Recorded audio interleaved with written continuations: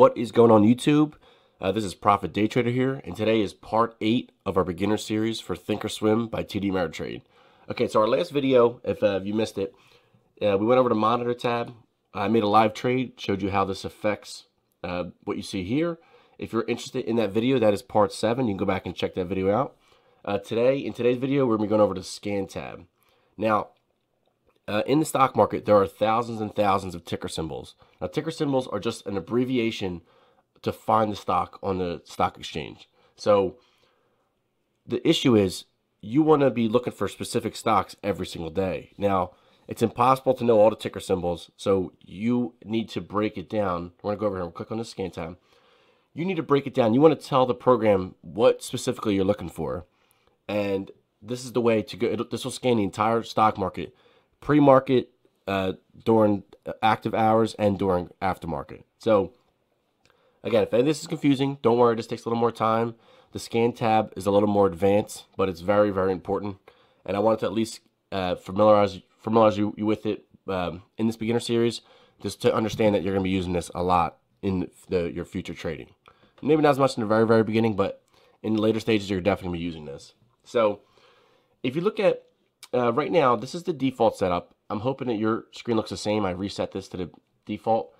So if you look at this, they're giving you 3 different attributes that you can change. Now, this is how you're going to filter out the stocks. This is how you're going to find specific stocks. Now, when you put these attributes in, it looks for all 3, not just one specifically. It has to combine all 3 at the same time. So if you're looking for something, again, this is going to be something that's going to take a little while for you to find out what you like to trade, how much money you like to spend, what type of stocks you like to trade. So this is going to be something that's going to be figured out. But for the most part, this is pretty standard for what I use, to be honest. So I'm just going to show you a quick example. So for me specifically, I like to look for stocks that are over $2. So I'm going to come over here, scroll down, and scroll up. Sorry, scroll up. Now I'm going to go by the ask size. So I'm going to come over here and say, okay, ask size, I want it to be at least $2, and I don't want anything. I don't like to trade. I don't have a super ton of money, so I don't like to trade anything over, I'll just say $50.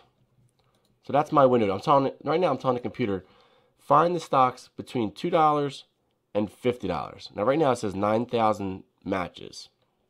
So so we're just gonna hit scan. I'll show you right here. So if you look here, you know, I want to change this 1 second. I want to change this to last. Change it to last and do $2. Excuse me, sorry. I thought ask would be better. Looks like last is gonna be better. We're gonna change this to, again, $2, $50. Okay, we're gonna hit the scan button. Again, if this is overwhelming, don't worry. This is something that's gonna take a little more to learn. But right now, if we're looking at this, this is the last price. This is the price that it is currently right now. So it's not going to show you anything over 50. It's not going to show you anything under $2.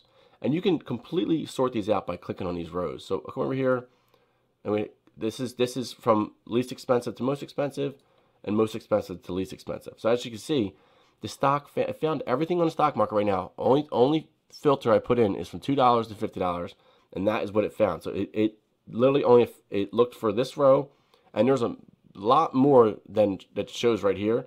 If you click down here, you can do thousands if you want, but it's going to take too long. So that's why it's recommended to do a few filters. This way it keeps narrowing down the search.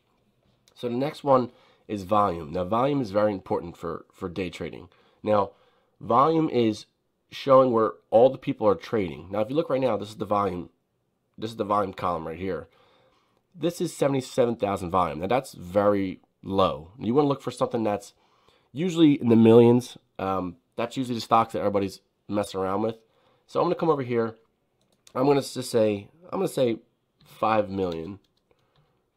I'm going to say 5 million. The max, you don't want to put a max in here. Just can go as high as you like. That's okay. So I'm going to click out.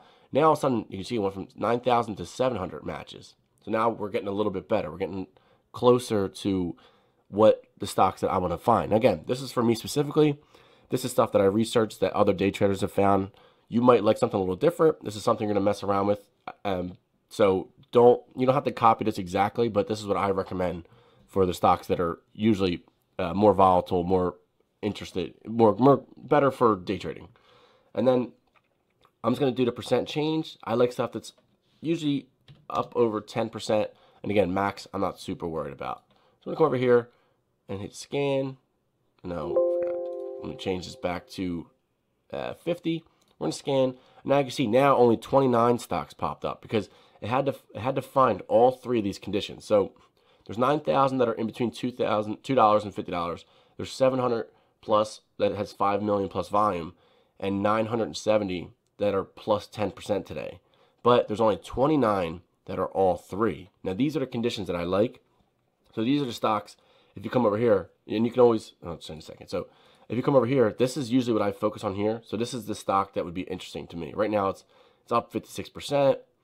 This one's up 92%, and lots of volume. This shows you that a lot of retail traders are in this. These are the stocks that you want to be a part of because these are the ones that move very quickly. As you can see, the prices right now it's around lunchtime, so it's not too bad. It's a little slower, but these are the stocks that they're going to be high interest for the day. So these are the ones I keep on my watch list. I keep looking at, I keep bouncing around.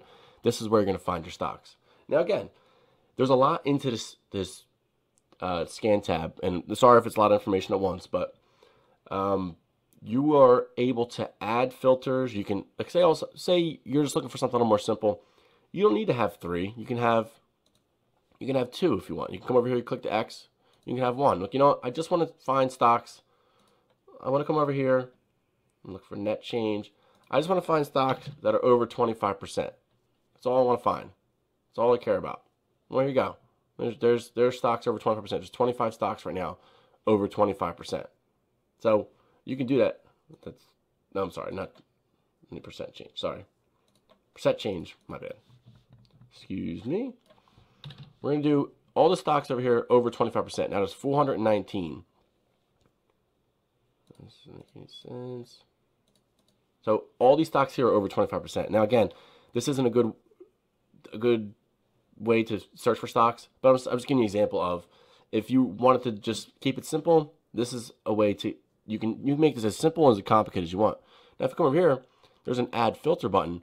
You can add, I don't mess with these again. I don't mess with these. I just mess with the stock options here. So when you come over here, you can add 3, you can add 4, you can 5. So you can make this as simple or complicated as you want. But again, this is something I highly recommend. Just mess around with the buttons, understand how it affects this search here. But again, this is where you're going to find all your stocks for the day. So I'm trying to think what else we can go through. So again, if you look at the actual, so I'm going to go back here. I'm going to go back to the filters that I like. So I'm going to go here. Second.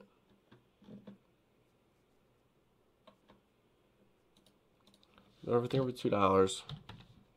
Going to go volume here. Anything over 5 million.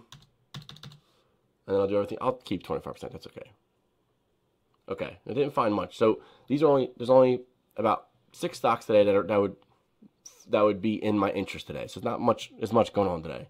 So all right, now this again, Thinkorswim is very, very customizable. So if you look at these rows here, it shows you the symbol. This is the ticker symbol. This is the description. This is the price that it is right now.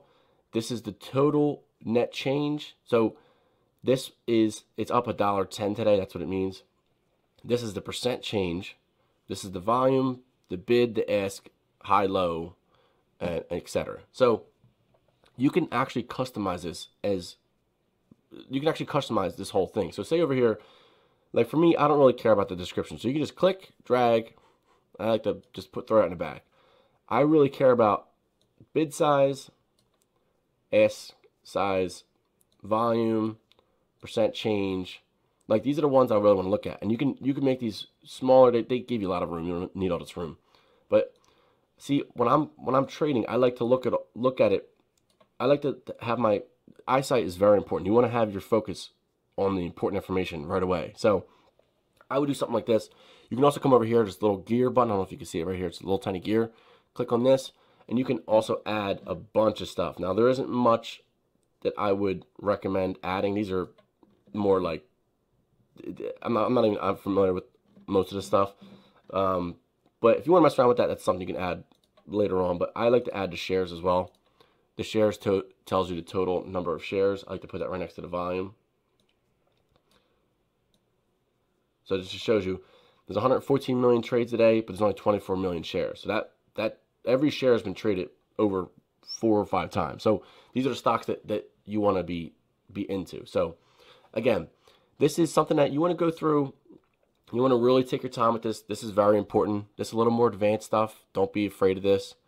One last quick note, you can save this. So once you set up your scan, so okay, I like this scan over here. You can come over here and you can do, I have a load. I don't think it's, no, I've reset it. Yeah, I do have it. So I have pre-market. So I have my, so come over here. You want to load your scan. I have a pre-market scan here. So these are actually my settings right here. So I'll hit scan. This is what would come up on my computer today. It doesn't sound right. Oh, I can do this one. It's a little goofy because I reset it. So this is the stocks that I'd be watching today. Now, again, you come over here. If you want to save it, you can come over. You can save this as well. You can name it whatever you like. Hit the save button. Now it's gonna be saved in your scans over here. So yeah, that's it. This is gonna be it. This is the last part of the beginner series. This isn't going to be my last video for Thinkorswim. This is just to get people that aren't familiar with Thinkorswim, just kind of familiar with the buttons, what they do. I will be going over more advanced stuff in later videos. It won't be a series, it'll be more just random stuff for specific parts of the program. But thank you guys so much. I really appreciate it. I appreciate everybody who subscribed, who liked my videos. It really means a lot to me. I'm really trying to build this community up. If you made it this far, I appreciate it. Thank you so much. Consider subscribing to this channel. We'll be talking about nothing but day trading stocks, stocks terminology, and I'm open for suggestions as well. If you want specific content, just give me a comment below. I'm really looking to build this community. So thank you guys so much. I really appreciate it, and I'll see you guys in the next one.